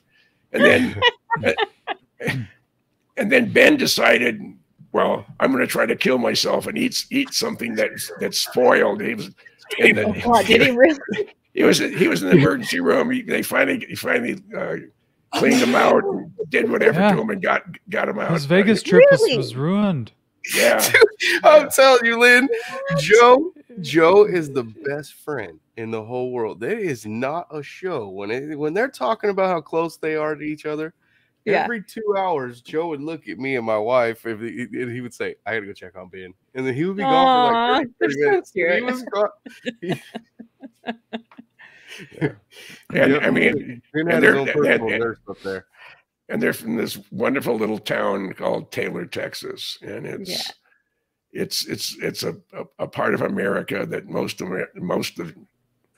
of us never see, and it's just a nice little. It's a wonderful little town, not very big, and it's not that far from the liberal capital of Texas, which is Austin. Yes, yes, I have a brother who lives there. Yeah, I saw Stevie Ray Vaughan there the first time I went to. Nice. Yeah, and it was at City Lights, which wasn't very big back then. Yeah, this is back in the 60s, 70s. So cool. It was the 70s. Yeah. So that's amazing. Well, until next time. Yes. Yeah. I want to thank everybody that is responded to us, and the viewers and everybody else out there. If you have any information, if you have any videos, if you have any stories, you know how to get hold of Lynn. You know how to get hold of Sonny. You better share it with her first before you share it with him. That's right. Yeah. And I'm still waiting for that video, Sonny. Yeah, but keep your eyes open, keep your ears open, and if there's something you don't understand, you can't explain, someone on this platform somewhere may have an answer for you. True. And hopefully the Minister of Disinformation and Truth, like the Nazis had, won't put a squash on our podcasts and stuff. So if they do, it will be my fault, not yours. Oh, okay. All right. You all take care. I have to do something for my voice because it's gone. Yeah, get some rest, Jim. Yeah, we'll do. And you take care, Sonny. I hope you're feeling better. You look good. Yeah, I'm getting there. Yeah, and say thank your family for their hospitality, putting me up here last week. Oh man, they love it when you come, man. I told you you're always welcome. All right, I appreciate that. And Lynn, you're doing a great job. And thanks. So are you. I may come in during the week sometime when you're on, depending on what my honeydew projects are. Anytime, And- you're always welcome. You know that. All right, dear. You take care. Thanks. And You Spokey, too. you keep Sonny out of trouble, okay? I'll try. It's not easy. No, I know. Yeah. All righty. You guys have a good night. I'm gonna sign out. Adios. All right. Okay. Good night, everyone. Aloha. Take care. Bye. Good night, guys. Bye bye.